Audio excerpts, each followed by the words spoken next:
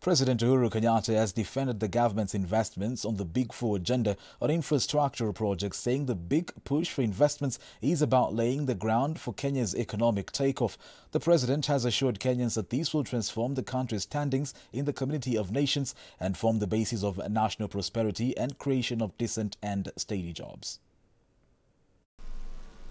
The big push investments are about laying the ground for our economic takeoff. Many Kenyans have asked why my administration is investing in big infrastructure projects. Why roads, rail, why ports? Indeed,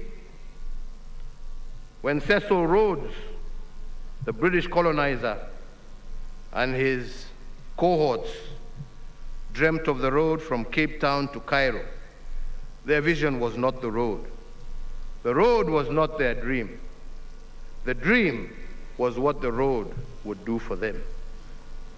In the same vein, our brick and mortar investments of roads, rails, and ports are not the dream. The dream is what the big push investments will do for Kenya and how they will transform our standing in the community of nations and form the basis of national prosperity and the creation of decent and steady jobs for our people. Take, for instance, the Lamu Port, which I commissioned 2 weeks ago.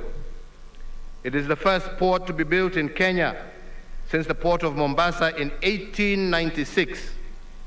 For 115 years, no government has built a deep-sea port on the East African coast of the Indian Ocean. Kenya is the first country to do so. Similarly, the history of this port dates back to 1972, when the idea was first hatched. It took 49 years for us to conceptualize and mull over this port, but we, in a period of 8 years, have made it a reality.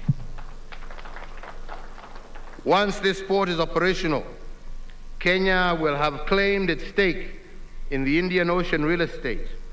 The port of Lamu will be able to handle ships the size of those that transit through the Suez Canal.